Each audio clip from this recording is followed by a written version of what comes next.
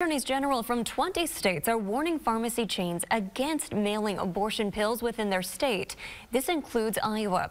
They have co-signed letters to both CVS and Walgreens. The letters criticize recent guidance from the Justice Department that said federal law does not prohibit the mailing of abortion pills. This comes as new rules from the FDA allow pharmacies to dispense medications for abortion with a prescription or mail order. The attorneys general say they reject the DOJ's interpretation. They say they might bring civil lawsuits to challenge the claim.